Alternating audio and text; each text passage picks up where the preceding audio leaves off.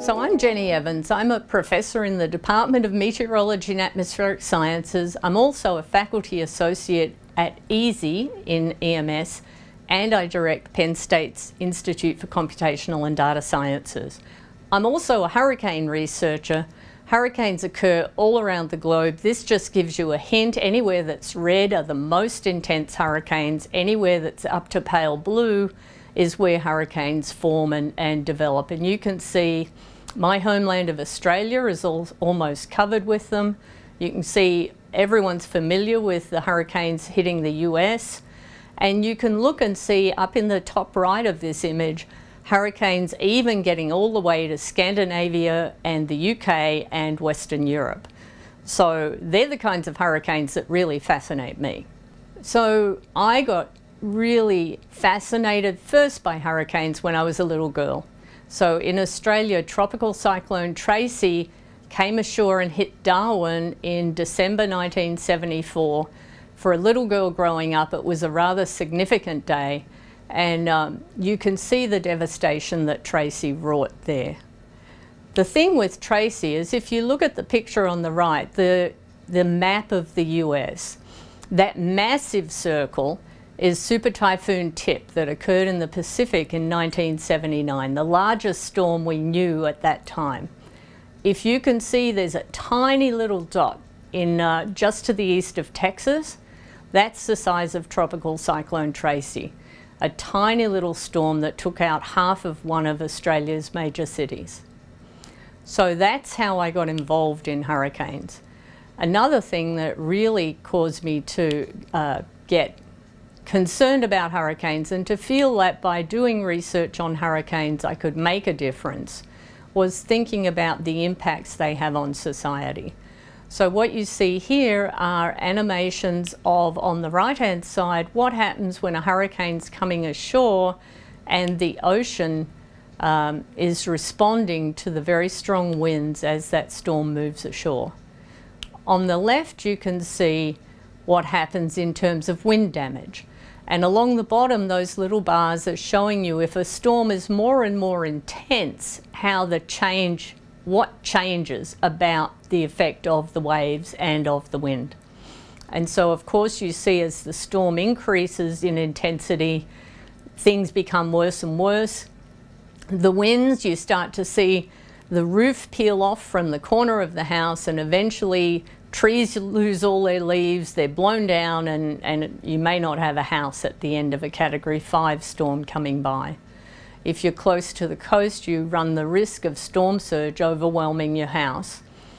So this is why, if you're told to evacuate, please evacuate. We can't help you if you stay there and something like this happens. And meteorologists are all about keeping people safe. Sure, we help you to decide when to take your umbrella or whether to take your sweater or wear a t-shirt, but getting you out of the way of a tropical cyclone, helping you understand when a blizzard's going to be really bad, or even icing on the road. These are all things that we try and do to help keep you safe. And you can see here the impacts of hurricanes in the US. That picture is one that one of our Penn State freshmen took after Hurricane Sandy in 2012. And that's in New Jersey. And you can see on the right these two graphs. The top right one with the blue lines shows the number of deaths in the US attributed to hurricanes. You can see it starts in the beginning of the 20th century and goes to early 2000s. And you can see really terrible events in the first half of that record, and just one terrible event near the end, which of course is Hurricane Katrina. So the keeping people safe bit is working, with that one terrible exception. Down below in the green you can see the cost, the damage, the dollars, and you can see as we've become more and more wealthy that the green is getting much larger. So we're losing much more stuff. We can't get the stuff out of the way, we can get the people out of the way, so we still feel like we're succeeding.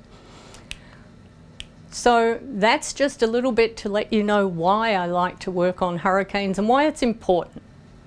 So the type of hurricanes that have really interested me over the last couple of decades are hurricanes that start deep in the tropics usually and ultimately move, in our case, up the east coast of the US, and then they maybe also hit Canada, they go over to Europe, and Western Europe, the UK, or even Scandinavia can be impacted by these storms.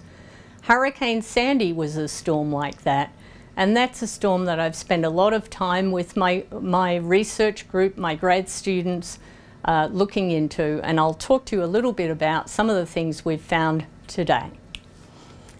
So this is a picture of Sandy going up the east coast, starting south of Cuba.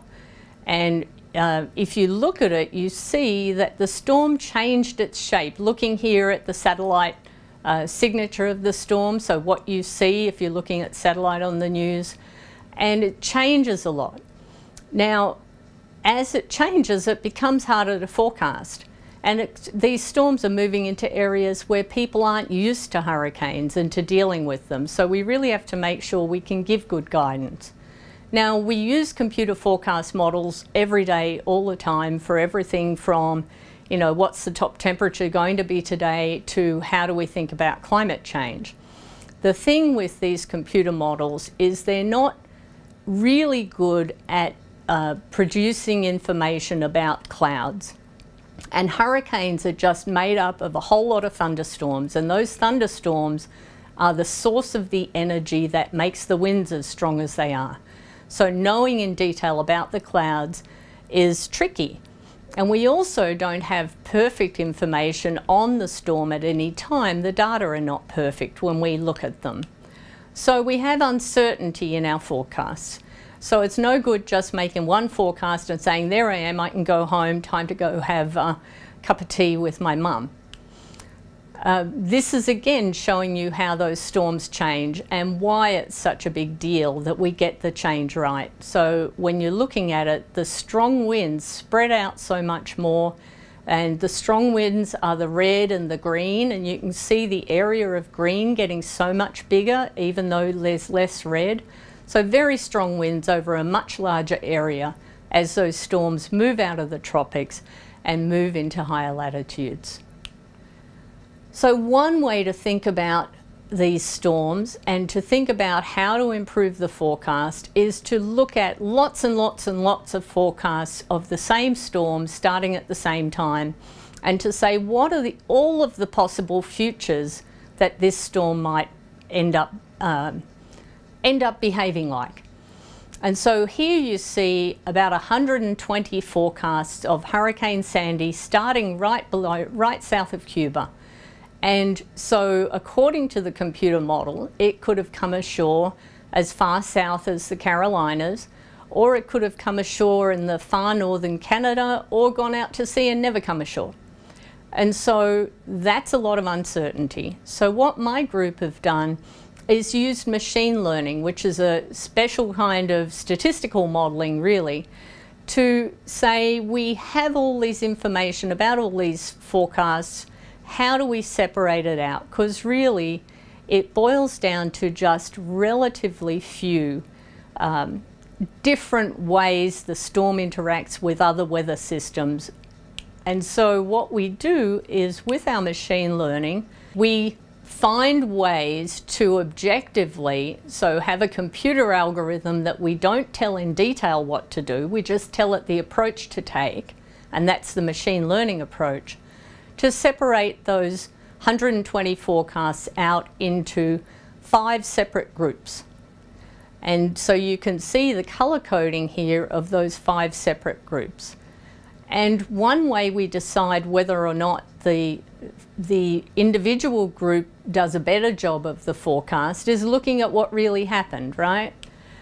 And so what I've got here on the right-hand side is what the radar looked like when Sandy made landfall, when it came ashore in New Jersey.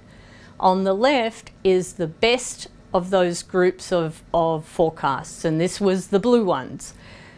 And you can see that the pattern of the radar from that set of forecasts, when you average them together, looks a lot like what actually happened. And as I said, clouds are hard to do in a computer model.